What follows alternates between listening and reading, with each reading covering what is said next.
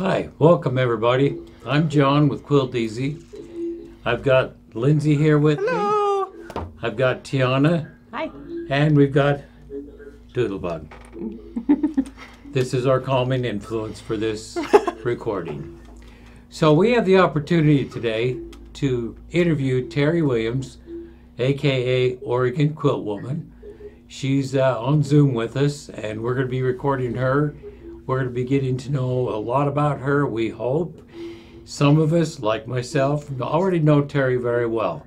She was one of our very first installers, dealers, and she's had the unfortunate experience of going on the road with me to go do shows everywhere from Houston to California. And it's been a treat for both of us. I think in spite of all of that, I think we still get along well. So with that said, I think we'll start with the questions. Terri, I hope you're ready. We have some good questions for you. Okay. All right, Terri, what interested you to become a quilter? You know, I was in the Marine Corps. I was stationed in Virginia at Quantico. And I was bored one day and I was going down the strip mall and there was a little quilt store there. So I wandered on in because I was going in every store. And those ladies grabbed a hold of me. And they talked me into taking quilt classes. So I bought the mat and the rotary cutters and all of that stuff. And we hand sewed 3 pillowcases and hand quilted them. And that's how I got started quilting, was I took this class out of pure boredom. And they were so much fun. But the thing about it is, and I remember back very distinctly, this was in 87.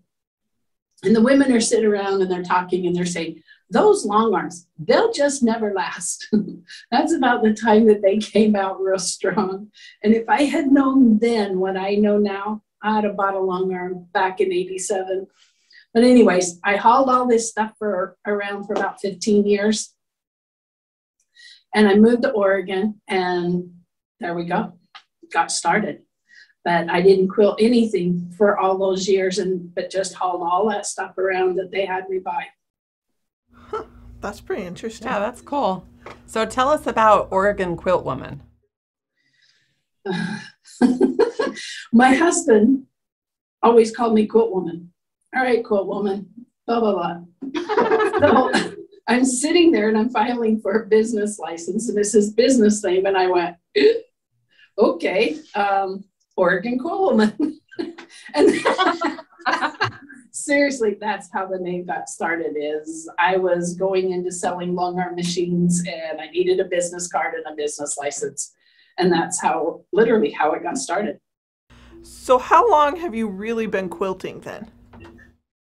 I took my first classes in 87 and then I picked it back up in 2004, 2005 when we moved to Oregon. Neighbor stepped in and said she was headed to the local quilt store and asked if I wanted to tag along, and of course I did. And we walked in the door and on the back wall, they had the Bulgaro heart and it was in blues and yellows and it was just gorgeous. And I grabbed her arm. I says, I want to make that. And she says, okay, let's go. And she had me sucked in. So anyways, that's actually how I got started into. So I was going to take their classes, their beginner classes, and learn how to quilt again. And took it home, was so excited. I had the top made in 4 days. Oh, wow. That's impressive. I didn't wait. How long have you had your long arm, Terri?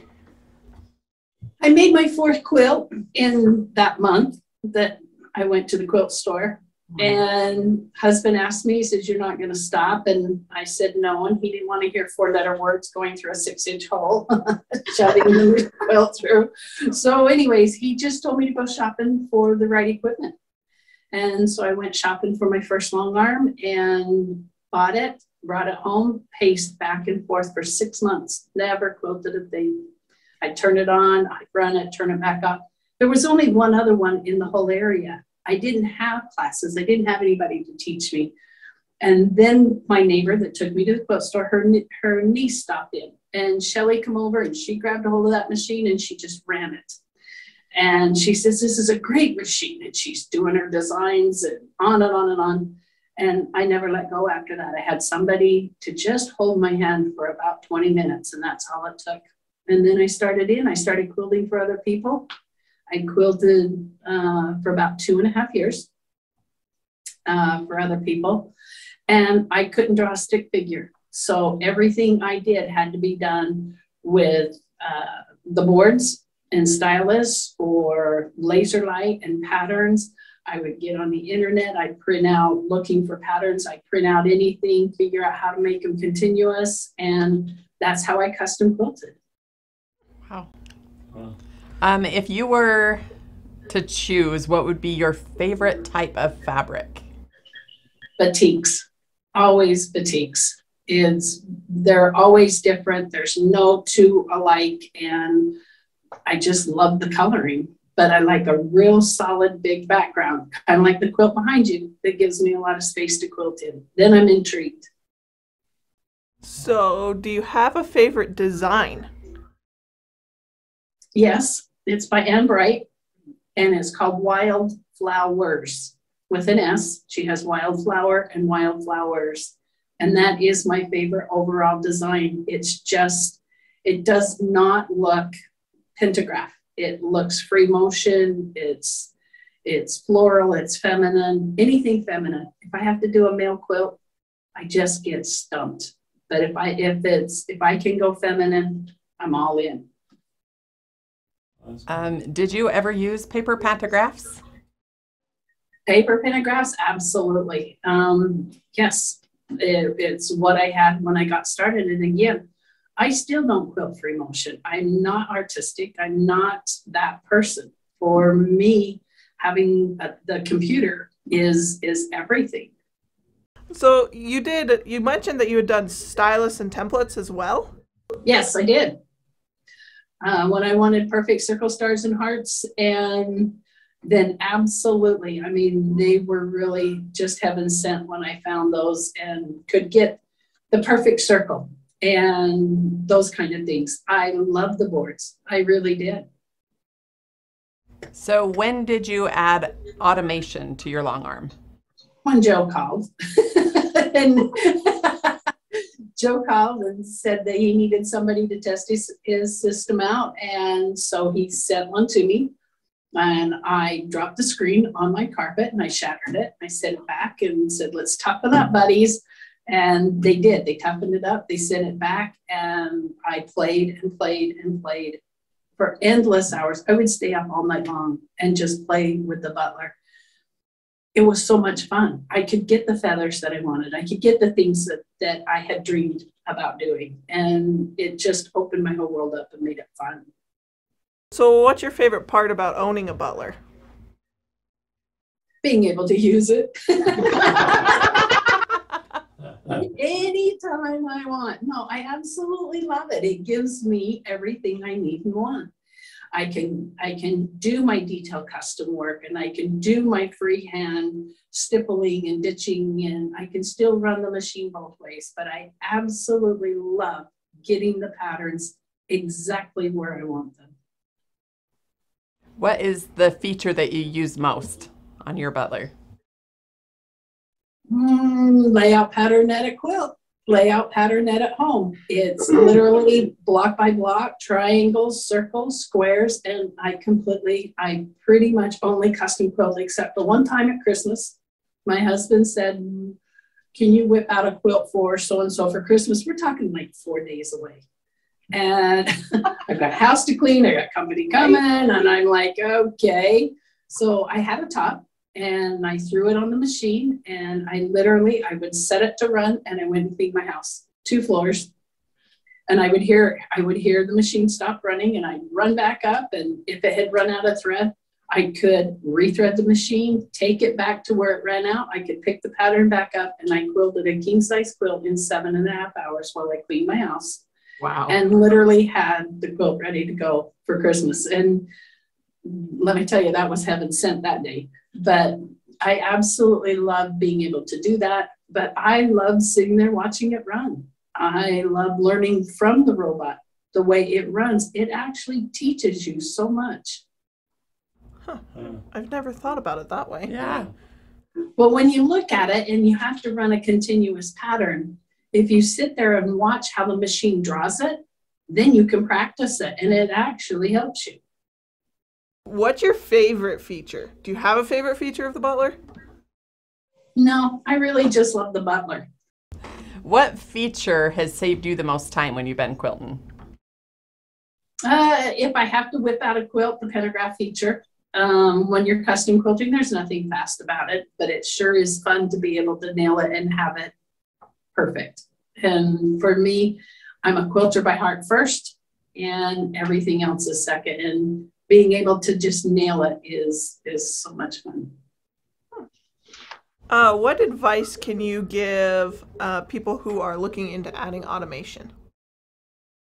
What I tell people, because I sold new machines and I sold the automation, was if they couldn't afford both, buy the machine and practice and play with it. And if you get really good, maybe you don't even want the Butler.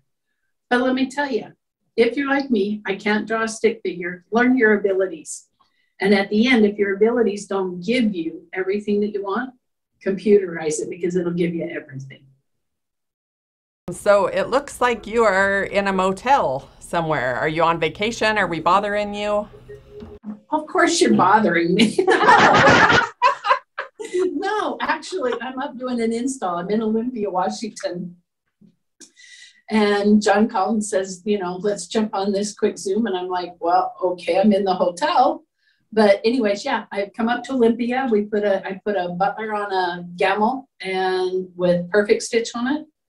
And we had class yesterday, and it was so much fun. This gal was just a blast.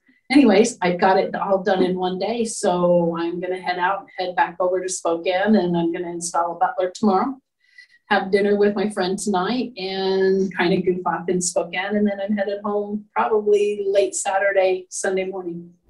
Is there something in particular that you enjoy most about installs?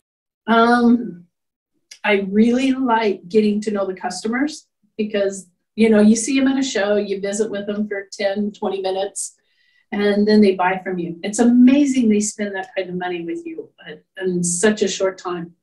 But then you get to go to lunch while you're doing the install, you get to visit, you get to find out about them personally in their personal life. So they're not customers, these are all friends. And it's fun to go back to a place like Spokane that I've been going to for 11 years and get together with the girls and call a lunch. When you call a lunch, you better have 3 or 4 tables ready, and we all get together and visit and talk, and there you go. Is there a certain machine you install the Butlers on, or does it go on all, what do you do with that? Butler will go on any machine. I've put it on just about, every machine on the market except for actually nolting. I haven't run into any noltings. They're just not up in this area real big. So, but it'll go on any machine. So you also upgrade stitch regulators on machines, is that correct? I do. I upgraded Gamel 203. That machine's like 30 years old, and give it stitch regulation and brought it all up to date. And, it's really funny because the lady paid $20,000 back then for them. Yes. Oh my. And so they feel stuck. That was a lot of money. It was bigger money then than it is today, but that's a lot of money. And to not have stitch regulation, the husbands are not going to rebuy a new machine. And so to be able to give stitch regulation, she was just elated and actually cried. Okay, Terri, 2 more things. One, first of all, I always forget this, and I know this, I've known you for so long, but thank you for your service. Oh, thank you. One other thing that you didn't really plug, you're an educator, and you've got what we all affectionately call the hut. I do. And tell us a little bit about that, what people have, the opportunity you provide to bring people up there, and tell us a little bit about that if you would. What goes on in the hut stays in the hut. Well, don't go too far. So now, no, The hut, I have 2 machines set up. One, I keep a quilt that I'm personally working on for me all the time. And like I said, I've had this, hosta on the frame for 3 years. And then I have another machine set up where I have classes and people can come over. I do service. I have a table that raises and lowers, and I work on the machines. And it's the Martelli table. And I really like it because it's a workhorse too. And we have a kitchen, and anyways, yeah, popcorn machine. And it really is a lot of fun. Okay, Terri, we really appreciate you taking time out of your busy schedule on an install trip and meeting with us today, and us getting to be able to share a little bit about Oregon Quilt Woman. And thank you, you guys. You have taken really good care of me, and I really appreciate each and every one of you. I really do. Okay. So you're welcome up to the hut anytime I'm home. If I'm not on the road, that's where I'm spending my time.